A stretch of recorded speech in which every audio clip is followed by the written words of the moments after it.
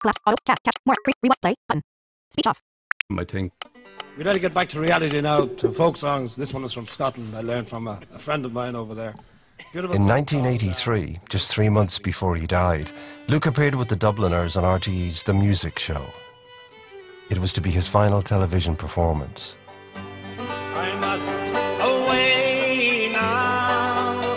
I can no longer tarry. Middle 70s going into the 80s, I think things started to go a little bit wrong for Luke, in as much as his health started to deteriorate. I remember we went to a club in Birmingham.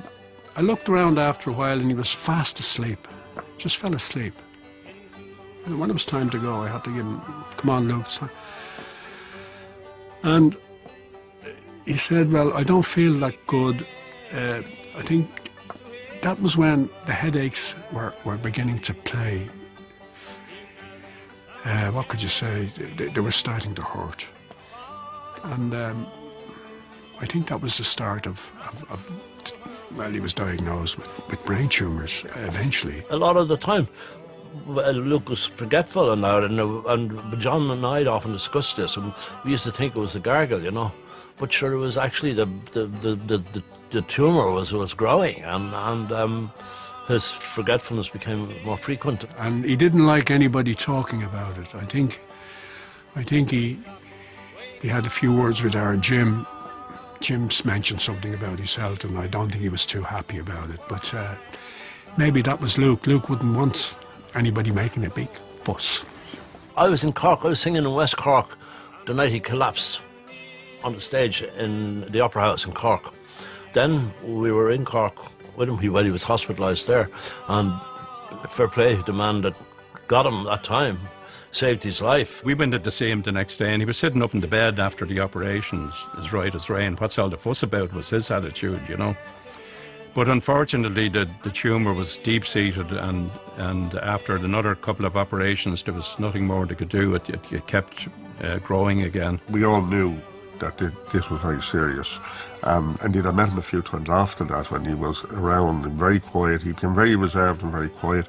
When you think of Luke singing, it was the power of his voice without a microphone, and he would throw that voice, and there was such strength and such dynamism about it that you knew immediately when you met him that was gone. He was devoid of self-pity, absolute, no self-pity, no down. I think he considered it a nuisance and a limiting factor in his life. It really was limiting his life, and for that it was a nuisance. But there was no self-pity, no complaining, none at all. Just, that's the way the cards are dealt, and you play with the cards you have in your hand. When he was checking into hospital for the last time, he had to fill up the usual registration form, and when it came to religion, what religion are you? Formerly he might have said, I'm a communist or an atheist, but this time he said, RC. So maybe that was one of the signs of resignation, you know. He's the only person I ever saw on a life support machine. And I remember going home to my wife and kids, and I was crying. I said, if anything ever happens to me, don't ever put me on that thing, ever. Just let me go. And it was the worst thing I've ever seen in my life. To see him with such a strong body character in this total state of it was awful. I can't even describe it. And we went through